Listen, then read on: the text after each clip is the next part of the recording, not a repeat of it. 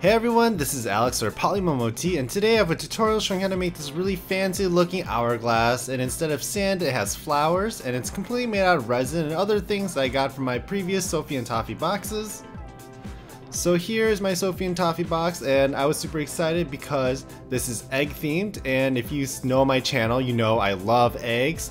So I thought I wanted to make a kind of unique spin on it, and with the materials I had I thought, maybe I'll make a sand clock or like an hourglass clock with maybe just flowers.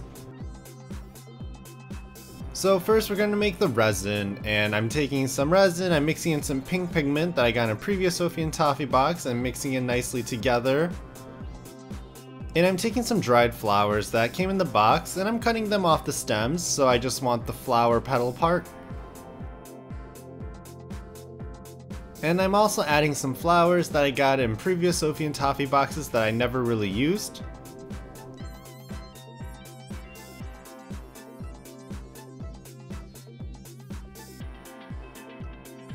And I'm taking my resin and I'm filling the mold about 2/3 of the way full.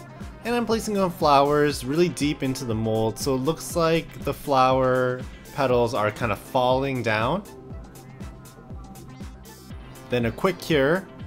And I'm pouring in the rest of the resin into the mold, and I'm stuffing it with a bunch of flower petals so it looks like a bunch of flower petals have already fallen to the bottom of the egg. And this will be the bottom half of the hourglass.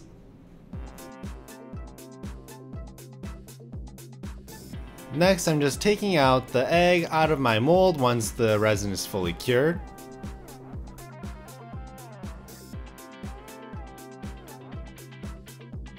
Next, I added this little metal topper that came in the Sophie Toffee box. I added some UV resin and cured it onto the egg. For the second half of the hourglass, I added some more UV resin with some blue pigment and I mixed it together so I have this nice crystal blue color. And I poured the mixture into the mold about halfway and filled it with flowers. So it looks like the flowers are all fallen down because this is the top half of the hourglass. Then I gave it a cure. And once that was cured, I added some more UV resin onto the mold, and I added some random flowers just so it looks like some of them are kind of floating. And once that was fully cured, I took that off my mold as well.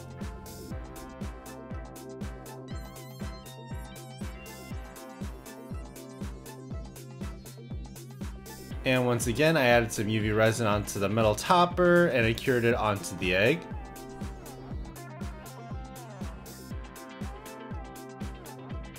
Next, I took some super glue and I just glued the two pieces of metal together because they were flat on top.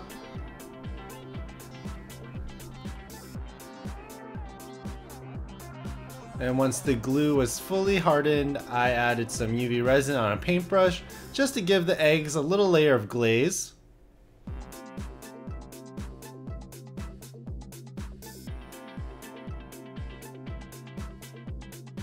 And I didn't particularly like the metal look where the two metal parts kind of joined together, so I added some UV resin all around and I added some gemstones and let that cure. So then it was fully covered with a collar of gems.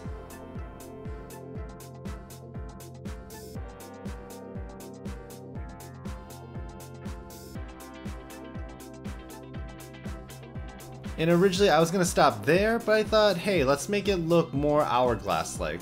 So I added some bezels onto some tape and I added resin onto it. And these are just bezels I had around. I can't really remember where I got them from exactly. And I let that cure. And once it was cured, I took it off the tape.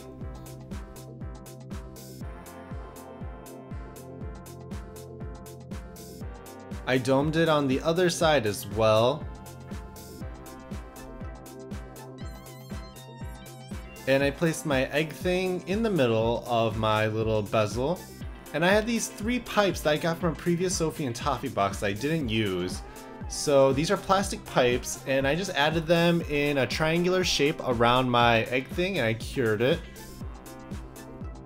And these pipes are meant to be the stands of the hourglass.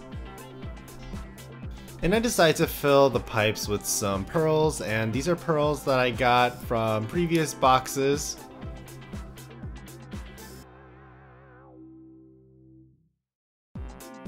Finally, I domed the other side of my little bezel, and I flipped it upside down to become the other base of my hourglass flower clock. And once that was fully cured, I had my finished product, which is my flower hourglass made out of resin. And this is a really intricate design. I thought that I was maybe adding a little too much, but I thought, why not? The more details, the better. And the glare really does kind of take away from the actual piece itself. It's a lot more like clear and less saturated if it's not at nighttime under my studio lights. But I really did enjoy making this. I do want to make some more egg tutorials using the mold that I got from my Sophie and Toffee box, so expect that in the future. And I hope you guys enjoyed it. And I really like how the flowers really do like it's falling downward. The blue is much more crisp and clear than the pink, but it's a learning experience. And I hope you guys enjoyed this video. Most of these materials that I got were from previous Sophie and Toffee boxes, and I'll link all that in the description box below. Thank you.